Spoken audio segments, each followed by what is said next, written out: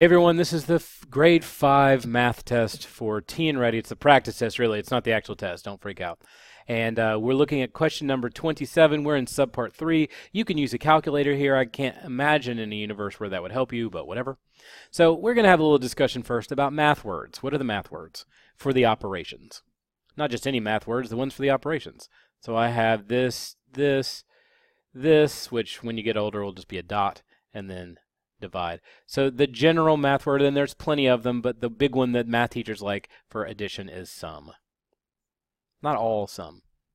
And then more than is an add word, whatever. For subtraction, you might see the word difference. That's the special math word that they like in their hearts. They hold it deep, tight, and stroke its hair. They love difference. It's the best. Now from there, I was making sure I spelled it correctly because occasionally I kind of go in a universe where that doesn't make sense. The multiply word or times or groups of, that sort of thing, that is product. And the final big math word in the heart of all math is quotient, and that's divide.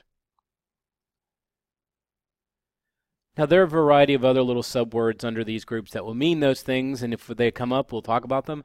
But in general, at this level, these are the ones that warm the hearts of all the math people. So get used to them. So it says, which expression is the correct numerical form of the following statement? And we're going to go left to right unless it says otherwise. Write it as you read it.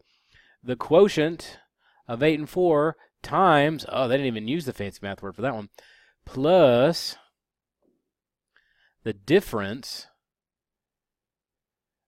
of 38 and 15. So the quotient of 8 and 4 times 7 plus the difference of 38 and 15. Now they've done a little fanciness here. Now you may know order of operations. You probably heard PEMDAS and all that. Whatever. I use a pyramid to do mine. But we may get to that in another question. Not really necessary here. If you see quotient of and you see the word and in it, that very likely means parentheses. And I use the same symbol to make that and that makes no sense. So let's just do that. Quotient of 8 and 4, that's probably parentheses. Times 7, that's a nothing. Plus the difference of this and this. So if you see a math word and, it probably means those are the numbers that you use for the math word. So the first thing says the quotient of 8 and 4. I told you before, quotient is a divide word. And for some reason, this thing eliminated itself at some point. It happens. So I'm going to say 8 divided by 4, and since the and's there, parentheses. They may also say a quantity of, and that also means parentheses. Times 7, I mean, what do you want me to do? It's times 7. And then they have plus, I'm going to put a plus there because I like to follow along. The difference of, again, difference of and, that screams to me that we're going to have another parentheses, 38 and 15. So I'm going to see if any of these match.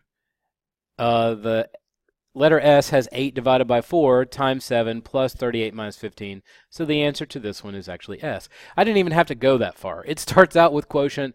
Unless you see the word than, which means you have to sometimes flip the order. If it's 7 less than 25, you do 25 first minus. But there's no than in here, so that's out. So 8 divided by 4, because it's a quotient, that pops up first. It's the only one. This one should be a real quick one for you to get through. But learn your math words, folks. Mathematicians put them in their heart, and they hold on to them. Only mathematicians who speak English, by the way. Other languages use other words. But find those words, hold on to them tight. Sleep with them under your pillow or something until you get them, and then it'll make your life much easier on these types of questions. And you won't take 4 minutes to complete them. You'll take about 4 seconds.